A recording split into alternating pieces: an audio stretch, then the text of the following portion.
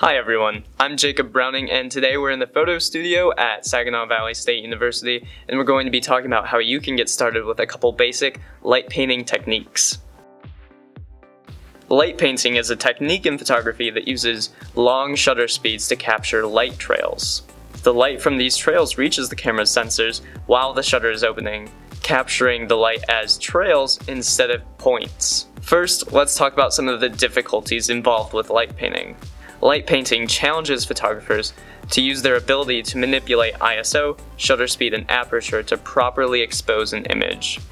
That being said, you're probably not going to get the right exposure the very first time. Light painting can be about repetition, repeating the shot until you have the right exposure, the right pattern, and the right tools to get the shot that you want. Additionally, it can be a challenge to get the focus right when you're photographing in dark conditions. With urban areas, this typically isn't the case. However, you'll run into some issues when you try to take photos in really dark conditions, such as parks. In these cases, bringing along a friend to stand in front of the camera with a light solves the problem.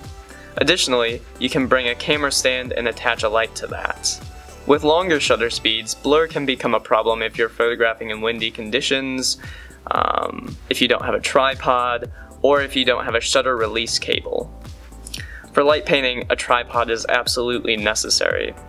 In some cases, you can get away with leaving your camera on something sturdy, but a tripod will allow you to get a wider variety of shots than is possible simply by leaving your camera on the ground.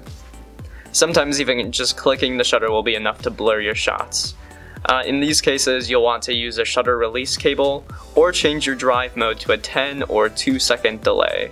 Some other factors that can influence your shot include the type of light that you're using or the type of light that you're working around. In urban areas, you'll often have to worry about just ambient light being around.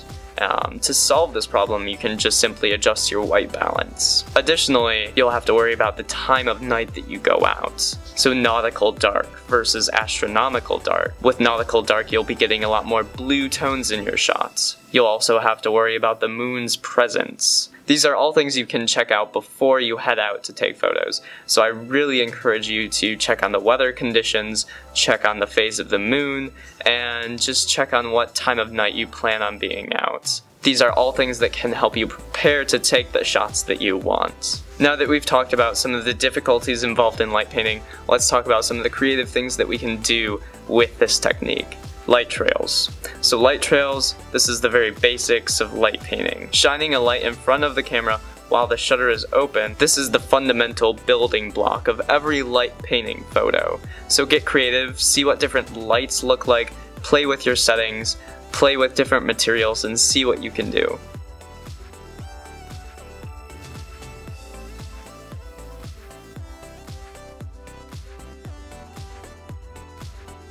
One really common light painting technique that produces really cool results is using steel wool. So igniting steel wool creates sparks, and these sparks are really bright, and they will show up on your camera's sensor.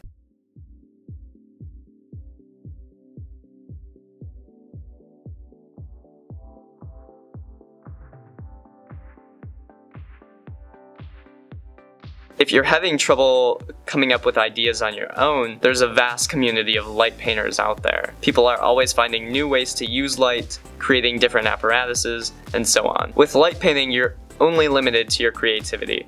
You can do light painting portraits, you can do abstract stuff, you can do anything that you're really interested in doing.